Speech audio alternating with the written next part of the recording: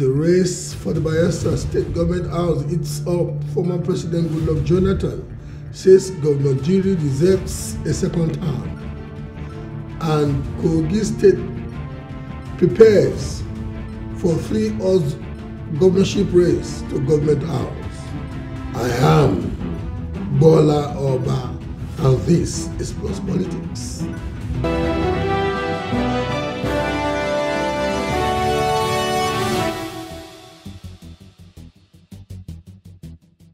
Former President Goodluck Johnathan has said that for the stability of Bayelsa State, Governor Diri should be encouraged to complete a second term in office.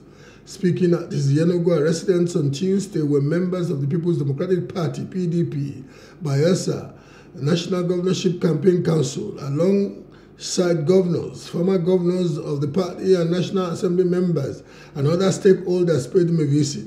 The former Nigerian leader said he is in touch with Governor Diri and his activities in the state. Let's take a listen. Pleased that we are here to conclude the campaign. I've been in touch with my governor from the beginning of the struggle, and I believe we should be encouraged to complete his 8 years. Testing that, look, let us have a standard way of doing things. We don't need to kill ourselves over positions. We will all stay there and live. I was there 8 years here, 8 years in Abuja, and back to my village and my farm. So we should do that, and we don't want crisis. If we have this way of doing things properly, then the friction will be less. And in Bayelsa State, we are trying to set up that, we are trying to push that. Even when I was in office, I remember I had a lot of conversation with Dixon then, and we must set up that and we must push it. And luckily, we also work along that line. Joining us live is Dr. Rosalind Dressman, founder, Diaspora for Diri, technical advisor on diaspora matters to the Executive Governor of Bayelsa State. It's a pleasure having you on Plus Politics. Good evening.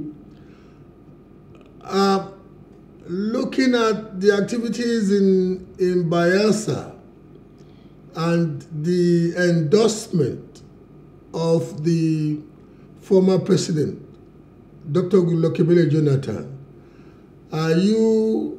is your camp feeling in any way, shape or form upbeat about the prospects of the governor being re-elected on Saturday? We are very positive-minded because we know that to bring Bayelsa into stability, as the former president has rightly pointed out, Diri has to come back again. Diri has to come back for continuity.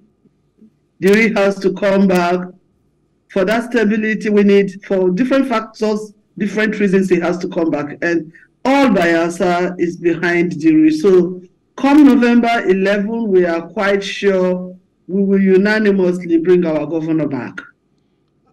And you think, and you don't really think that the remark of the former president is quite rich in platitude more than exactitude? You know, like it's just playing to the gallery. He had the governor and the chieftains of the PDP guesting in his house, and he needed to say something positive to at least make them feel good. You don't feel so? I wouldn't say that because I know President Goodluck Johnathan personally. He's a man of very few words.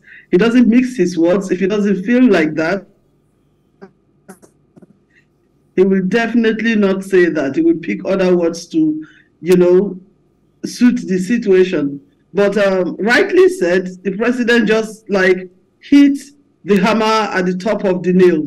We need continuity, so we need Diri to come back. And in a way, a typical mischief maker may want to interpret that remark as a bit. Why would it be only Governor Diri that can help Bayelsa gain stability when ordinarily Bayelsa is made up of millions of Bayelsans? Well, first of all, we have to observe the fact that before you will be voted for, you have to present yourself to be voted for. And the candidates we have right now, Diri is the best. So the CAPS fits him better. We have the different candidates. We have at least 15 candidates, if not 16 candidates in the pool. So amongst them, we have about 3 serious candidates to contend with. And Diri is the best amongst them. I can give you a few simple examples to show you that we have our candidate and he is the right candidate for the position. Examples, so yeah, let's hit the road running with that. One of the examples is that Governor Diri has connected the 3 senatorial roads to Bayelsa State.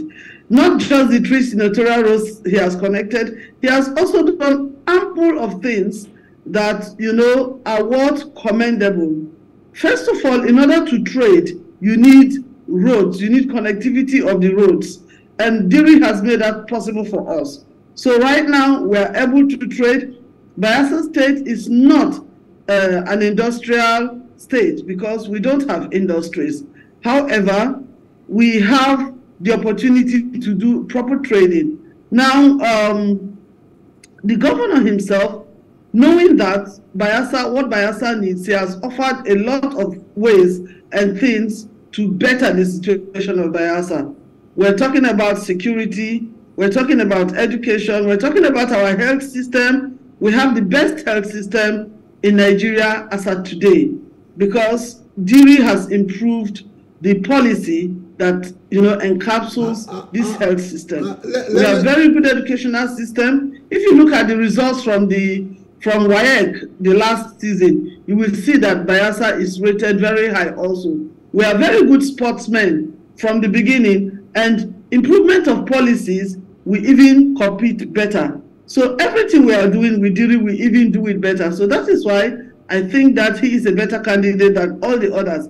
Diri does not dodge from the work. He doesn't say, okay, this village or this town is not economically viable, so I will not develop it. Every town is economically viable, and Diri has proven that. And given the fact that Bayelsa is actually one of the states of the Federation where multidimensional poverty is reportedly by the National Bureau of Statistics said to be very pronounced, it does not quite fit into the near portraiture of El Dorado that you seem to have painted. Well, yeah, you're right. You can imagine, and as a Nigerian also, what Bayelsa has been through. You know that we are oil-rich country, oil-rich state. We produce the oil, but we don't get it. Now they introduced a few percent of derivation for states, which of course is very meager for us. But hey, we start where we can. We have had very hard luck with governors throughout several seasons. But right now, Bayelsa is in luck with Governor Diri. Let's take that and just hold to that. Okay, in almost 4 years of Governor Diri's tenure, Bayelsa State reportedly, it's been a while I've been in Yenogwa, or it's been a while I've been in Bayelsa personally, but reportedly Bayelsa is said to be cast into darkness. The light, power supply in Yenogwa in the days that I used to visit, it was a bit more stable. Somebody was telling me now that barely can one get 2 to 3 hours of electricity supply in Yenogwa. What do you say? That is exaggeration. That is exaggeration. Right now we're sitting here, you can confirm with your colleagues here, we have electricity. And we've had electricity through the day. So mischief makers will tell you stories. Of course, we don't have a perfect system of electricity. We're working on it.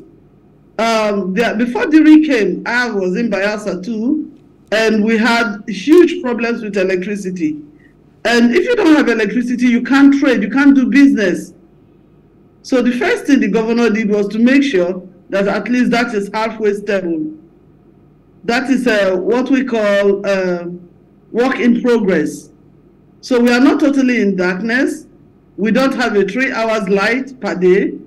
We have more than that, and the town is definitely not in darkness. A lot of places are complemented with solar energy for the benefit of the night, because electricity is quite expensive in the moment. You will also attest to it. With the rise of dollar, we don't have the right instruments to run electricity, and every state has the same issues. So I don't think that should come into a political discourse. I'm also because at this juncture we still have the monolithic national transmission entity.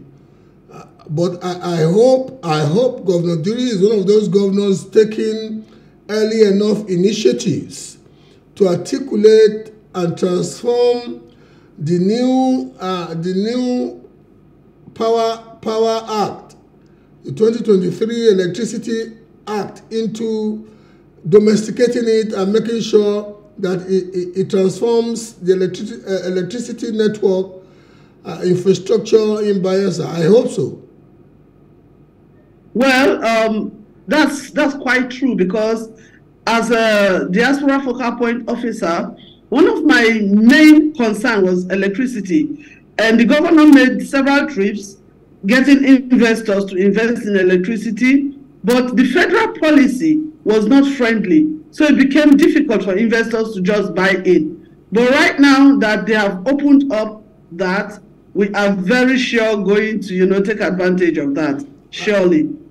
If I may just ask, were you once in the diaspora? How come you end that portfolio? Was it because you are a returnee? Is it because you are a returnee? I am not a returnee. I am in the diaspora. I actually live in Germany and Nigeria, both ways. And I guess by the very standard of what you see in Germany, which state do you live in Germany? Which city do you live in Germany? I live in a small village called Berchtesgaden. Okay, and I guess that is in the state of North Rhine-Westphalia. Oh, Northern Westphalia. That's actually the most commercially powerful state that's about the equivalent of Lagos in Lagos State in Germany. And so I just wonder. I wonder, if you use the things that you see there, if you use those things to encourage the quality of governance that you see in your natal or ancestral state of Bayelsa. We are doing what we can do. There is no magic in it. You work slowly. We develop a lot of policies that matches the moment.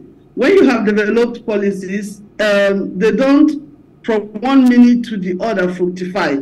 You have to work on it. People have to get used to it. What the diaspora has done, very notably, is our contribution to the process of democracy in Bayelsa State. And I think that other states can copy from us when it comes to that. Governor Diri gave the chance. We contributed very well. We did a lot of sensitization programs so that we can be able to avoid violence during the elections. And apart from sensitization program, we offered a lot of educational program on democracy for the electorates. And then we are also involved in a lot of empowerment programs, which comes good for young people that are out of school or young people that are out of jobs. What is this? issue the governor is said to be having with pensioners. Pensioners are said to be aggrieved and angry because they've not, they don't feel that he has kept up well with them. Don't you think that may affect his prospect of being re-elected?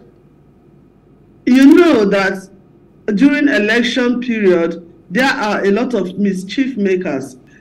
It will be very good to recall that before Governor Diri came, pensioners are definitely not paid in the state. Some of them will hang out there trying to get a bit of money they have worked for and even collapse while waiting in a huge room. And Governor Diri has eased all that up. And I have not heard that pensioners are complaining. At least I am in the grassroots. I turn around the city every blessed day. And this is a new story I'm hearing that pensioners are complaining. I don't think so. The government of Bayelsa State is the highest employer of labor. Before even the month gets up to 25th, people has received their salaries. So cancel that discussion of pensioners. It doesn't exist. That's rumor. And the security situation at the moment, how is it? Bayelsa, at least on a positive note at this point, relative to the two other states, Imo and Kogi, where off-cycle elections to be taking place, Bayelsa seems at this juncture to be having some little positive. But having said that, security is still an issue in Bayelsa, isn't it?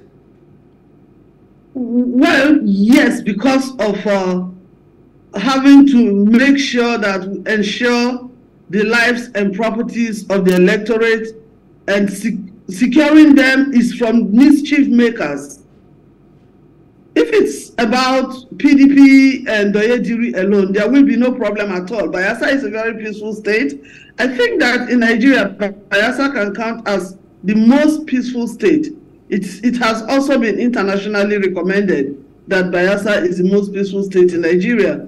It's just because of the election, one or the other person props up to, disrupt the peace we have here. But nonetheless, our NGO has called on the IG of police to, intervene. And we had a very minor, hardly mentionable issue, and intervention came, and peace has been restored in that part of the state again. I wouldn't want to be caught arguing or disagreeing with the lady ever since I left my native. We can try, sir. No, I won't do. It's been a gentleman too. I'm also a gentleman.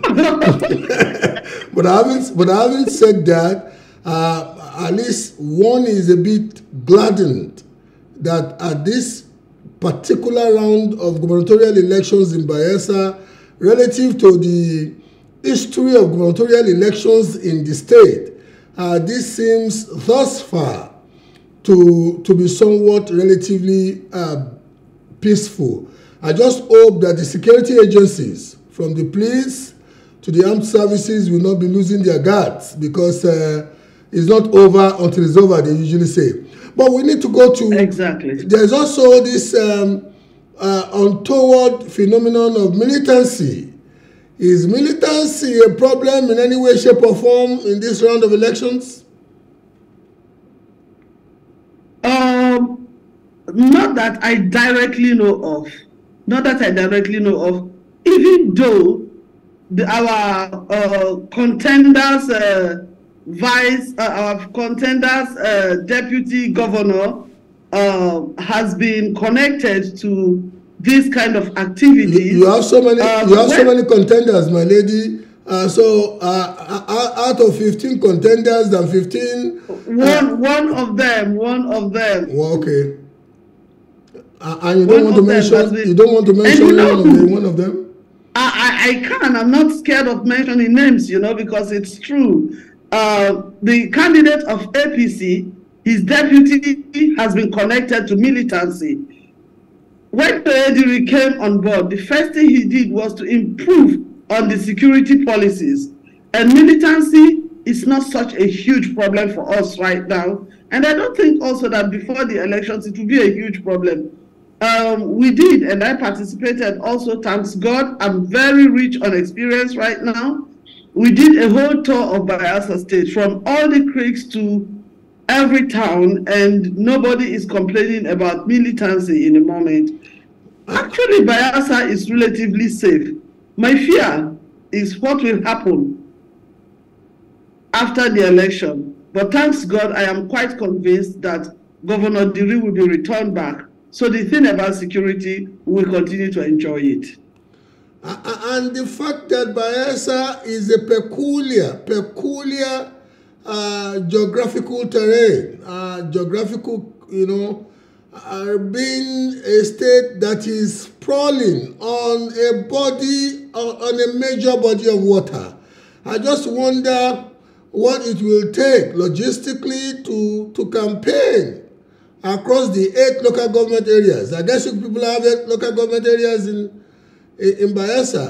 And yes, we do have 8 local governments, yeah. They sprawl expansively over the Atlantic Ocean, isn't it? That's true. And have you guys touched every nook and cranny, all the local government areas? Yes, we did. We made a complete tour of the state, and we touched everywhere. And the result is that Diri is loved. Even before the elections, Diri knows his state, and his state knows him. Diri is not a first-timer when we talk about politics. He had been the secretary to the IYC in those days. It was through their effort that NDDC was, formed, for example. So he knows Bayelsa very well, and he didn't spare any town. He visited everybody, talked with everybody, liaised with everybody, and yeah. Okay. It's not a cheap thing to go to the rivers, but we did. Anyway, like you already said, his antecedents politically is quite. He was a member of the House of Representatives. He was a member of the Senate. Indeed, he fortunately, through the grace of the Supreme Court, earned the governorship seat as a sitting senator. But having said that, Dr. Rosalind Dressman, we really have to go. We really have to wrap it up at this point. How would you want to end? How would you, want to wrap this up? Well, I would want to advise the electorate to go home. They should not worry. They should not be scared. Everywhere is secured. Nobody should make them uncomfortable. They should go home and vote for their candidates.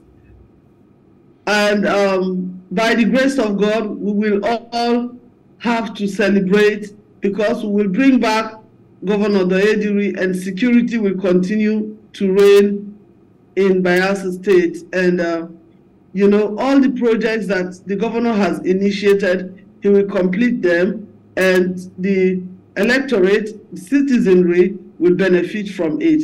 So any Bayelsan that is listening to me right now, please go home. Wherever you have registered, where your town is, your ward, your unit, go and vote. What is very important right now is your vote. Your vote is very important for the democratic process to, endure. Dr. Rosalind Dressman, thank you so much. The etiquette of journalism is restraining me from signing off in German with you, but never mind.